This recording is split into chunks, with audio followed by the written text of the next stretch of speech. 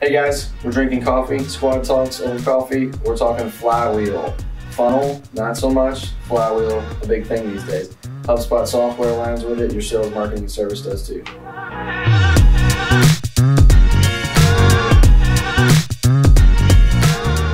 All right, coming to you guys with another episode of Squad Talks over coffee. I've got Kevin Peterson, Dr. Peterson here from the squad. He's got many titles. VP of Client Experience. You got it. Is the one we roll with these days. He's been creative director, kind of general manager, operations manager. All the things. This is Squad Talks over coffee. Kevin is one of the few non-coffee drinkers here. Usually has a tea, and today he's rolling with. I've got my not endorsed Kirkland Signature Sparkling Water, the lime variety. A staple here at the squad. Staple. I've got a Heine Brothers mug. Been spending some time there. One of the few coffee shops on the east side still open. So sad days, but good coffee. And so we're going to jump into a topic. We're going to intro it on this session here that has been around for a couple years. I'm almost so anticlimactic. I should just say what it is, Kevin. You can just get to it. The Flywheel. The Flywheel concept from HubSpot. They killed the funnel a few years ago. It died. It's not really dead, Kevin. It's still out there. Some people are still talking about it, but HubSpot has moved on. HubSpot's moved on from it, and I understand why, and we've embraced some of that. There's still click funnels, there's still sales funnels, product funnels. It still makes sense in some situations. So we'll leave it at that. But we're excited to unpack the funnel. The Flywheel, not the funnel. I just clearly said the funnel's gone. The Flywheel.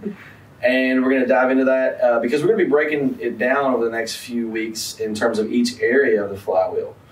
And Kevin, you want to take a stab at just kind of framing up just bigger picture? Yeah, so if you're familiar with marketing funnels, sales funnels, it's all about getting as many people in at the top and qualifying those leads until you get down to the sale. And then from there, that's just operations problems, I guess. Like, hey, I'd close the deal and it's up to you guys to take it from here. Let me go find somebody else. And what HubSpot did was basically said, look, let's keep the momentum going. You sold someone on something. You spent the effort through your marketing to attract them to your organization, to your business, to the products and service you offer. You went through the effort of delighting them and giving them a good experience. Let's keep that momentum going. Hence the idea of a flywheel. Let's say sell them something else, maybe. Exactly. Yeah. They always said, I don't know. My mom always said that growing up. They say, it's like the infinite source of wisdom. But they say it's easier to sell an existing client than it is to go out and get a new client. And that's what the funnel is all about, is new. Constantly the throughput of the next new client or customer in your world, and then it kind of ends there. And I think the interesting thing about, do we have to talk about COVID anymore? Goodness gracious. The interesting thing about COVID in the last few years has been it's forced folks to look kind of at some inside sales mentality, at about how to work with their existing database, CRM. We've put a big focus on that in the last few years here, and that's some of the things that we'll unpack more. So with Kara's role that Kevin's going to elaborate on is we basically saw someone on our team who was very talented. She was a former VP of a bank. She had some marketing background. And we've been looking for this. Part of my vision brain for a few years has been looking for someone who would fit this mode. And it's somebody who is a marketer, so they can run programmatic, partnership type marketing endeavors, and has a sales kind of gene. She's a networker. She likes selling and making the next deal, but also a very service kind of heart, if you will. Being in a bank, I don't know how you can do that, and run a bank without that, in your arsenal. So she came in with this unique set of skills, and having been with us for several months and doing really well, we kind of put it out there to her and said, you can continue on as you're doing, and as a DPM, Director of Partner Marketing, there's a path in business development if you want to go that, or there's this new role that we've called, you titled it, Kevin, what's it called? So Director of Connections and Development. Director of Connections and Development. Yeah. And so in that role, she is overseeing our marketing. So she's got the attract side of the flywheel down. And then out there engaging with folks, networking. She's come to us with a bit of a network of herself and of her own. And so she's engaging people in sales and hearing their needs, sitting in discovery meetings, helping put proposals together, but then even carrying that through. Some of those are projects that other people are touching and managing, but some of those are things that that she's fulfilling. And so it's really come full circle for us, no pun intended on the flywheel. But to have someone in that role that has filled, it's something we haven't identified all this time, but we felt it. And we sort of backed into identifying that role based on the skill set that she brought into the team. And it fits perfectly along the flywheel. It does. You're a master of the pun, so let's not I do what lose I can. that. Yeah, you I do what I can. Yeah, but Kara's role, I mean, again, so many of the things we've done in the last few years, we wanted to embrace the flywheel. I don't know that we just set out and said, all right, with that in mind, let's do X, Y, and Z. But we've kind of moved towards some of these things, and we wake up a couple years later, and we've just got this great alignment with it. Right. And I think some of the even campaigns that we're looking at doing, we've got a campaign going right now called the Ripple Referral Campaign. That's kind of an inside sales mentality of getting out with our customers, getting referrals, handing off a gift card for them to go do the same thing in their business. We've got another campaign going called the Website Hosting Review. And Kara's going to sit in the seat of basically running that. And that's, we've shot a video on that and promoted that a little bit. You'll see more about it in coming months. But we've got all these websites we've built over 14 years of being in business. And we interact with a lot of them. We do hourly support work. We do some hourly package work. We have some on partnerships, some on, programmatic type deals, some with just, ad and SEO campaigns maybe. All that being said, we have several who just host with us. And it's kind of crazy that over the years we haven't reached out once a year and said, hey, come on in for like a website hosting review. Like we host one of your most important, marketing assets. And it's been 3 years since we talked to you about that. Mm-hmm. So it's just kind of, it was a fail on our part. The clients weren't calling and knocking down our doors to come in and talk about it. But, you do that with other things like your finances, your investments, your insurance, you review them. I mean, heck, people come out a couple times a year and service your pool if you got a backyard pool. Right. And so it makes sense that we would have that. So Rachel and Carrie on the team would be kicking off a website hosting review process to have folks in, say, hey, here's what we do with your website and your hosting and how we serve you. And here, all these other things that we could offer you that some have just come about in the last year, 2 years, 3 years since we did your last website project. So, and beyond that, as we embrace the flywheel just as an entire company, not everybody on our team is in a face-to-face sales role. We tell everybody we're all a part of the sales team. At the end of the day, we're all out there trying to help people solve their marketing problems or their business development problems. So that expresses itself in many different ways. So on a project, we've been very intentional about the handoff from the sales into operations and understanding how does this client find us, what are their needs, so we can help sort of foster that relationship. And then we're helping them to see the next opportunity. So we got your website done. Maybe you need a local ally. Maybe you need some online reputation management. Know what? Maybe you need need a little swag. We helped you with a branding project, and you've got a team that you need to suit up and get out there with your new branding. We're always looking to help lead people towards the next opportunity, and not just assume that they just need that video. They just needed a marketing campaign put out. If they've come to us, if we've developed that relationship, we feel like we owe it to them to help them be faithful stewards of their organization and lead them towards the next thing that will solve their problems. But that it requires us seeing the big picture, understanding why they came to us in the first place, and just owning that relationship through the entire process of the flywheel. Absolutely. We got one more position that we've created that I want to talk about briefly, because we're going to have these folks on. Kara's going to be on one of the episodes. Rachel's going to be on one of the episodes. Alex is going to be on. And because we want to get to the flywheel. We haven't fully broken down the flywheel yet. Sure. The other position we created during this last really 8, 10, 12 months, everything's the other day. It was the other day. We were just talking about the other day. So is a sales support position. It's actually agency support specialist is the title of the position.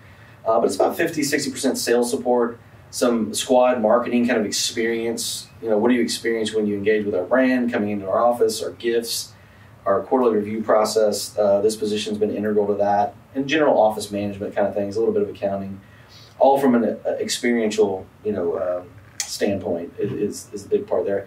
The sales support piece, though, has been huge in how we've used the tools. HubSpot, we're a gold partner, almost platinum, very close to platinum. Very close, Kevin, very close. As we've adopted and embraced that tool and went further and further with it, it just aligns, obviously, with the funnel, and with the flywheel, the funnel in the past. And these positions have just become clear that, hey, this would fill this gap. This would really help us to use this hub within HubSpot more effectively. So again, we'll have Rachel, we'll have Kara on the show. For now, I'd like to just, in this overview video of the Flywheel, I want to break it down. So the key concept is it's spinning. The thing in the middle is the customer. Like we've got a customer now. We've attracted, which is one part of the Flywheel. Engage is another part of the Flywheel, and delight is the third part of the Flywheel. Those all, interestingly enough, line up with marketing, sales, and service. Turns out that's what many of us do. We market, we sell. How are we speaking to their audience? How are we selling and transacting business? And how are we serving those clients operationally and from a customer service standpoint? So the Flywheel lines up with that. The marketing aligns with the attract, the sales with the engage, and the delight with service. Turns out HubSpot's really smart, and their software aligns with it as well. So we've been pro users of the Marketing Hub for a decade, maybe a little longer than that. The last few years, we said, we should take the next step in the Sales Hub, and we went from Sales Starter to Sales Pro, got access to some great new tools that we'll break down when we talk about engaging, our customer base and prospects. And then the most recent addition is we added the Service Pro Hub to where we can get some cool things that Kevin has actually a rock on. Yes. Net Promoter Score surveys that we're going to start incorporating. So for that, and we can work our way backwards. As we think about delighting folks, how do you know if you've done it if you don't ask, right? And so looking to implement Net Promoter Score, it's essentially we just ask the question, would you recommend this to a friend or colleague? And then they give us a score, and based on that, we know whether or not they're a promoter or they feel neutral, or they might be a detractor, in which case we've got some work to do, and we want to follow up and see how we. I think there was one of those one year. Yeah, somewhere out there. Yeah, we've never met any of those folks. And so putting tools in place that help us measure and keep tabs on things, especially when you're moving a number of projects through. Sometimes you forget to just slow down and ask, hey, how'd it go? And so have we delighted? We've got you in. Have we delighted? Can we expect your business again in the future? Because that's always our goal, is to keep helping people solve their problems. But we got to know where they stand. So if you're, a client out there, and a prospective client, just another business who's looking to go down this road, sales and marketing, it's clear people have said for years they got to work together. HubSpot even talked for years about smarketing. Yeah.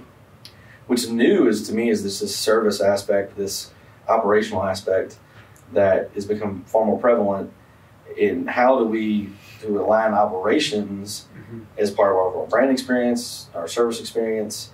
So, you sitting in the seat here of being in charge of all that, is there anything that you would share, any paradigm shifts, anything that you're seeing as people are kind of opening up to this? Oh, okay, we should embrace this. This is, maybe it should have been clear for years. Yeah, I think, the seat that I sit in is unique and has shifted over the years at the marketing squad, where personally here, I'm in the biz dev meetings. I, help lead operations, sitting in the marketing meetings, and so I can see how all those things connect. And that's really leading where we're trying to lead our clients, is to help them see the full picture. And, these are not all individual roles on your team. You want everyone on your team to understand that if we aren't delighting, we're not getting them back through.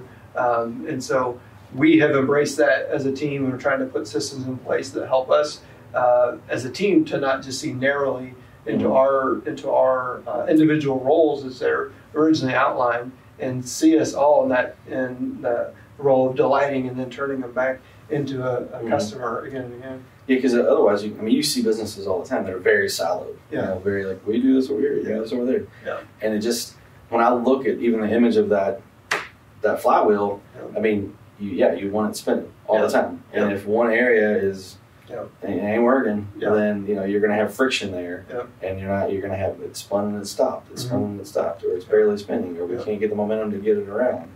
And so it's a nice visual. When you watch a HubSpot video on this, they go, "We didn't do this just to do it." We thought about this. It made sense. The concept made sense. It aligns with the software. And I just think it's a cool concept. It's taken me a while to grasp it, I'll be honest with you. I don't know about it. And the challenge, I feel like, to truly keep the momentum is to reduce friction internally on your team. So as you think about your organization and your attempt to attract, engage, and delight people, is how can you break down those silos and remove that friction. So for us, there's, we know we follow those leads. HubSpot allows us to see how someone came to us, and so we have an idea of how they found out about us. And then in sales, a lot of the sales conversations start with, hey, how'd you hear about us? Especially if people call in. It's 2022, but people still pick up the phone, and we get call-ins. And that's one of the first questions we ask is, how do you hear about us? A lot of times they say, well, I Googled, digital marketing Louisville or whatever it might be. And so right there, sales is understanding how marketing has supported them. And then from that, sales is connecting with operations to say, hey, here's this client, here's some things you should know about them, here's some challenges that they may face or you may face in this project. And so we've tried to remove, internally in how we operate as a company, those barriers that would kind of put some kinks in the operations and make the wheel grind and stop. Absolutely. And Kevin's been a leader in the business in doing this, and that his approach to inside sales and kind of that next thing, the next thing that serves you well, that makes sense, that moves your brand and business forward. Our tagline is tell your story, grow your business. We're looking for folks who want to do those two things. And as Kevin sits in that seat, he's been leading our team to where, we had a period a few weeks ago where more deals were created from the operations team than from the 3-4 people who were focused on selling all the time. And that's something. We've built a little bit of this inside sales culture the last few years, and to see it get to the point where I look up and that many deals were created by just DPMs listening to client needs in the next partner meeting, Kara hearing the next project off of a project, Kevin seeing the next opportunity after we finished a logo branding that the person naturally wanted to progress into a website or a video. So everybody's on the sales team. Yeah, absolutely. Absolutely. Even Taylor and Dario, which we do have. We've got Taylor over here shooting as usual, but we also have Dario, who's going to be stepping up and in house to be replacing Taylor, as he and Brooke are been members of the team for years. We just announced this recently in an email that went out, but they're heading to Lyon, not Lyon, France. I made that mistake like I did many times. Lyon, France, to be a part of a church plant community over there with locally through Sojourn Church here in Louisville. So exciting stuff for the Bishkies. Taylor's done a fantastic job of this over the years, and it's pretty cool that he's getting this fit side by side with Dario, who's going to come in and pick up where Taylor left off. So we're looking forward to all those leads that are going to come from France. Absolutely. Yeah. Inbound marketing is huge in France. Well, we're excited to kind of jump into the next episodes coming up. Like you said, we'll get into attract, engage, and delight aspects of the Flywheel with 3 different folks, with Alex, Kara, and Rachel, not in that order, probably. Let's do it. There we go. So, thanks for tuning in to another episode of Squad Talks over coffee. It's great to have Kevin Peterson on. He's going to be hosting one of these soon, I believe. As he often does. So, peace.